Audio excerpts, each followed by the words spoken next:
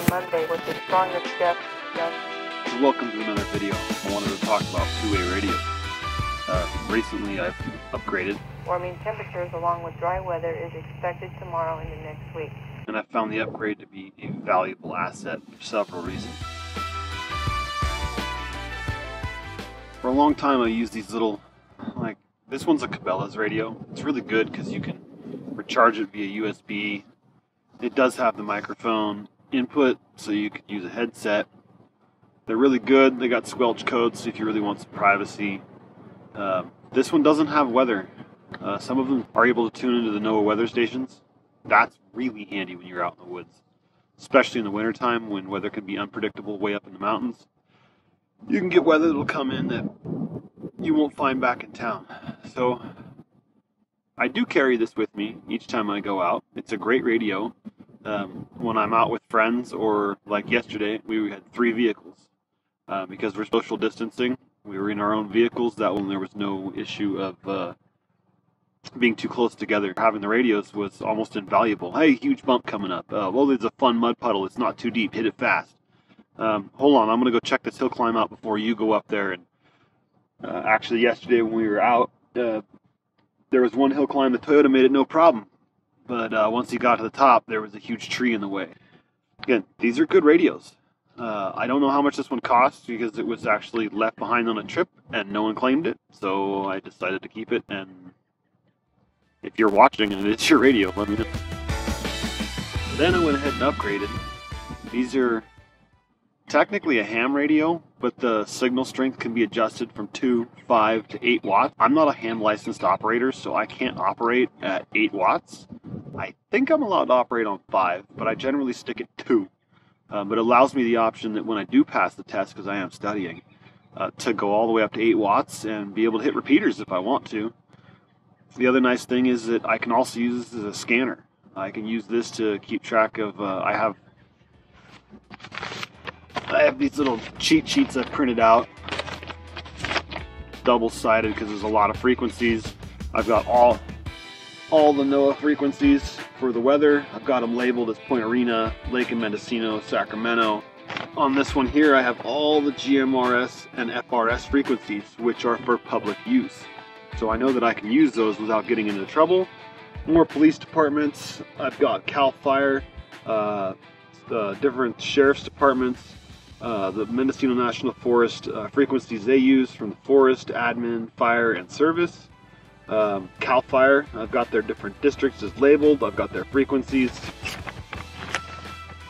I've even gone to the extent of getting the air-to-ground frequencies. We woke up one morning and discovered a huge amount of smoke that really scared us because we were out in the middle of nowhere and didn't have cell coverage. November 8th, the M1, about 3 miles, maybe 4 miles north of Humboldt Mountain. There's a fire apparently burning in Chico.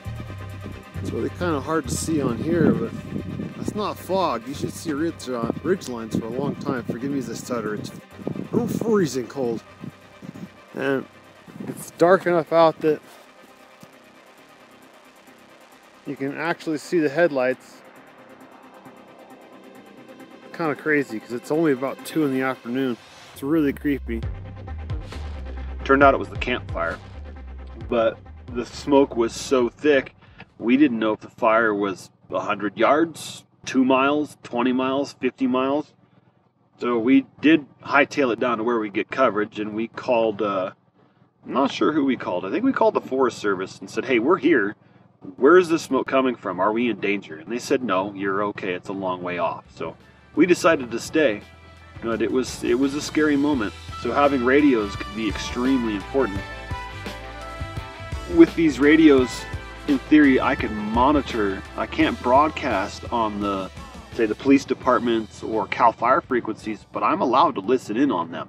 With these radios, I can tune into all those frequencies as my paper blows away. The Mendocino National Forest up here every morning, the times seem to be different. One morning it was at 10, another it was at noon, but they do broadcast the west side and the east side what the weather forecast for the day is, the fire danger, the humidity, all that kind of stuff. Locally breezy north winds will be possible Tuesday and Wednesday with low daytime humidity. Warm and dry conditions continue into the end of the week, but with less wind. With this longer antenna, I can pick up frequencies that I otherwise wouldn't be able to pick up with this shorter antenna. With the shorter antenna, I was having trouble listening in on the NOAA weather station, so I simply threaded on a more sensitive antenna that can pick up more signal. They're great for, hey, we're going on a day trip, here's your radio, and here's my radio. And it's perfect, because again, when you're out in the middle of nowhere, being able to communicate with each other is important. Also though, in an emergency, you can tune into frequencies and you can really send out your signal, hey, I'm in trouble, here's where I'm at, please send help. That's a lifesaver. To me, you can't put a price on that kind of thing. When you're considering radios, look at the price of like this Cabela's one versus something else you can find. If you do buy a Cabela's style, try to find one that does weather. Having a way to check the weather every day is, invaluable. If it's going to rain later that night, it's kind of nice to know, so you can put your stuff away before you go to bed. A lot of times, some of the stuff, I'll just tuck it way under the cab, because the cab is not going to leak. It's going to protect my ammo cans, anything like my stove. I'll just slide it right underneath the truck. When I do that though, I'll put a post-it on the instrument cluster so I don't forget it's under there and hypothetically drive away and run over my stuff. I don't think I'm ever going to buy one of these again. I'm going to buy a better set of these style radios because I can pick up so much more stuff and monitor more things. I'm the type that gets kind of curious when I'm out and about. I had it tuned the other day to monitoring the Mendocino National Forest. I think it was admin, but it was fun to listen in on them. They found an abandoned car and they ran the license plate and found out it had expired tags and it had been there for quite a while. Someone drove a Mustang into where I had to actually check my pathway to get in there with my Subaru. I don't know how they got the Mustang in there, but it was there for a really long time and they finally discovered it. So I'm just that kind of person that likes to listen when I'm out and about. I'd rather do that than tune into Netflix, which really doesn't work out here anywhere because I don't know everything by any stretch. I've only just begun to study for my ham exam. I would really appreciate it if you know more about radios than I have mentioned in here. Please comment below. What radio do you use? What kind of antenna?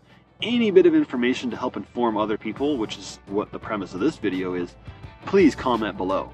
If you found this video at all interesting or helpful, please give me a thumbs up. Please consider subscribing. I cover a wide variety of camping videos, from radios to trucks, bathrooms to actual campgrounds that are campgrounds to dispersed locations, and in those I do my best to actually mark the GPS locations so you can go stay there yourself. Thanks for watching. Please consider subscribing, give me a thumbs up and or a short little comment. Those help get my videos found more often, and I do my best to make videos that are interesting and to share information that others aren't sharing. So, thanks for watching. For the western tonight, sky weather must be cloudy and becoming partly cloudy. Slight chance of showers, minimum temperature, valley, lower slopes, 40 to 48. Ridges upper slopes, 40 to 47. Maximum humidity, valley, lower slopes, 6.2%. Ridges upper slopes, 77 to 92%. 20-foot winds, valley, lower slopes, gust winds 5 to 6 miles southeast, temp light winds 2 to 4 miles per hour. Ridges upper slopes, west winds 5 to 7 miles per hour, LEO 1, south winds 0.